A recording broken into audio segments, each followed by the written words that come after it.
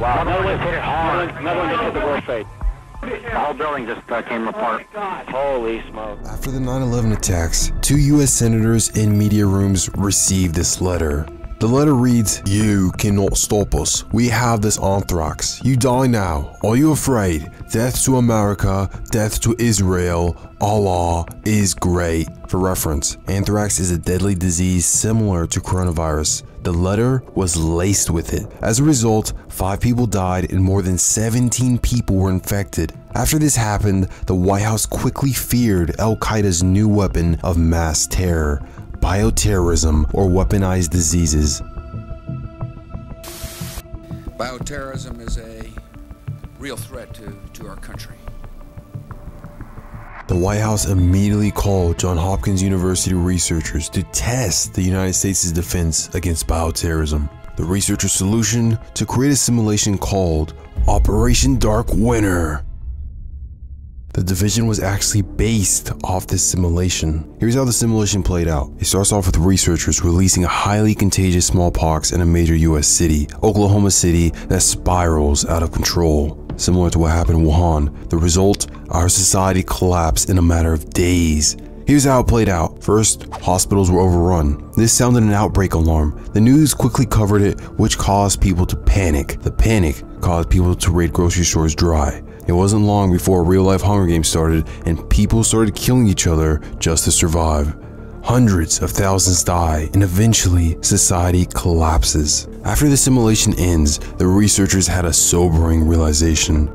We aren't prepared for a real pandemic. So they warned the White House about the results and gave them a few actionable takeaways. You'd think that the White House did something with their findings, right? Truth be told, they did nothing. Why is that? Colonel Randall Larson, one of the chief architects of Operation Dark Winter, put it best. There is no real lobbying effort for pandemics being done. Due to this, we're vulnerable to pandemics, and we didn't realize just how big of a problem it really was until the coronavirus outbreak. A mysterious respiratory illness. The coronavirus has spread to countries across the world. To unleash the full power of the federal government in this effort today, I am officially declaring a national emergency. At the end of 2019, a new coronavirus outbreak happened in Wuhan. However, this wasn't the first. It happened before back in 2003, killing more than 700 people. Its origin: China's wet markets or live animal markets. These wet markets are virus hotbeds. Peter Lee, professor on China's animal trade, explains why that is. The cages stack above one over another. Animals at the bottom are often soaked with all kinds of liquid animal excrement, pus, blood, or whatever the liquid they're receiving from the animals above. This is how viruses jump from one animal to the next. To see what I mean, let's use the Contagion film as an example. In the film, a bat drops an infected banana into the pig's pen from above. The pig eats it and becomes infected. Later, that pig is slaughtered and the chef touches the pig's mouth. He doesn't wash his hands. The chef then holds hands with Beth or Pepper Potts and infects her. She then goes on to infect others, causing an outbreak that later becomes a pandemic. Without a vaccine, we can anticipate that approximately 1 in 12 people on the planet will contract the disease. And it's this exact process that created the 2003 SARS outbreak and now the 2019 coronavirus outbreak. But truth be told, the outbreak isn't the bad part. It's true that it kills, but it's the fear pandemic that kills way more. Let me show you what I mean. When coronavirus hit, the first thing that got overrun was hospitals. The U.S. now has more reported cases of the coronavirus than any other country in the world. This is the scene outside my job right now. An endless line of ambulances. Tony, the number of hospitalizations here in New York jumped 40% on Thursday, just in a 24-hour period. Then grocery stores. I just want one pack. No, not one pack. And finally, fighting and riots breaking out in some cities. These are the same series of events that happened in the division. Let's compare the similarities. The division starts with hospitals being overrun. The same happens with coronavirus. Soon, news of the virus goes on TV. How do people react? They panic. The same exact reaction happens with COVID-19. The panic then causes shortages of crucial supplies, leading to violence and riots. Again, something similar happens with coronavirus, but at a much weaker level. The only reason why our entire society doesn't reach the division societal collapse is because of the disease itself. It isn't lethal enough. Had the disease been similar to the 1918 Spanish flu, we'd be living the division aftermath right now. Don't believe me? Take a look at this simulation funded by Bill Gates.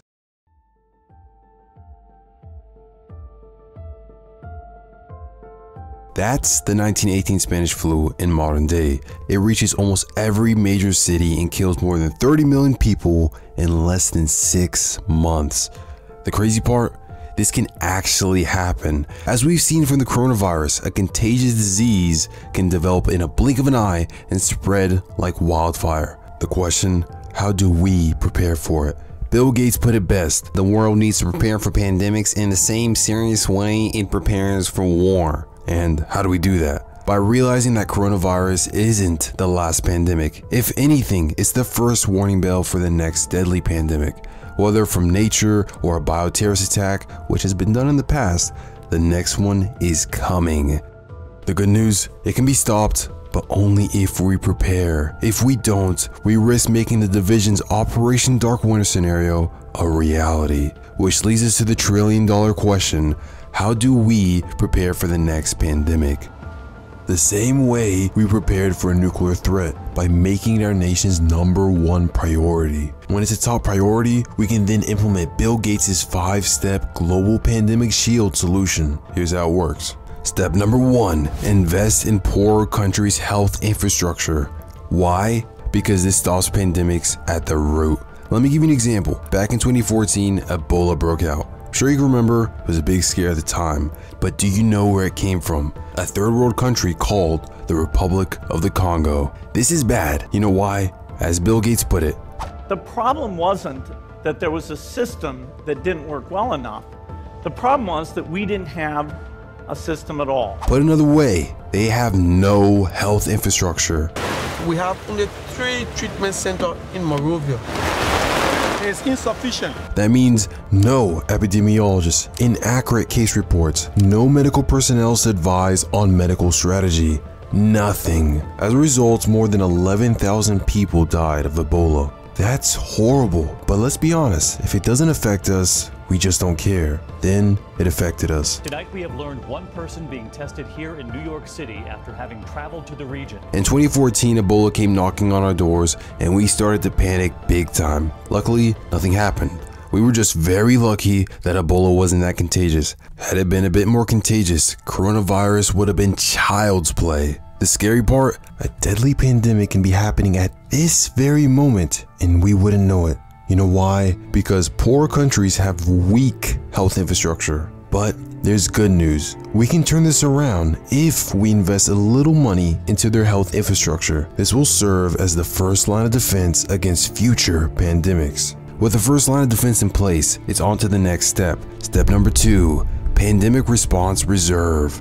Back to the Ebola example. Do you remember how there were no medical personnel to advise on the Ebola outbreak? Well, this solves that. This step creates a dedicated medical reserves corps for any global medical crisis. Think of them like the Avengers, but for pandemics. With these pandemic Avengers, we have the manpower to fight any new outbreak on the ground. The problem now? They need to respond fast. How? With step number 3, partnering with the military. The military has one specialty: killing Nazis.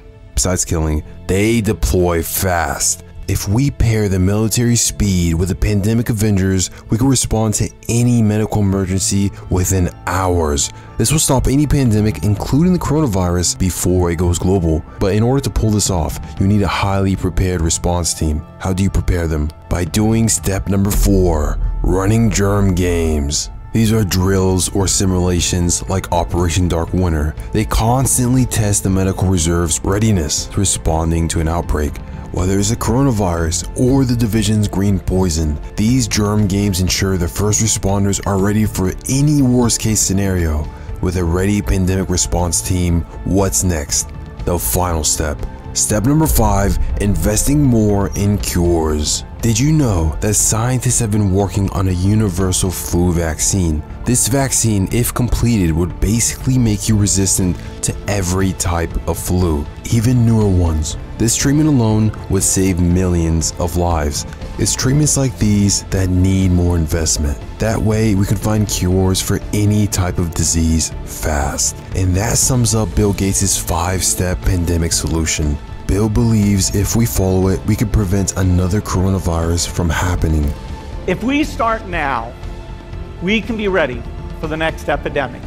That said, what do you think? Do you think Bill Gates' 5-step global pandemic shield solution works? Or do you think there's a better way to prevent a real-life Operation Dark Winter? Let me know real quick in the comments down below. Whatever the solution, I think we can all agree something needs to be done. Otherwise, we risk making Operation Dark Winter a reality.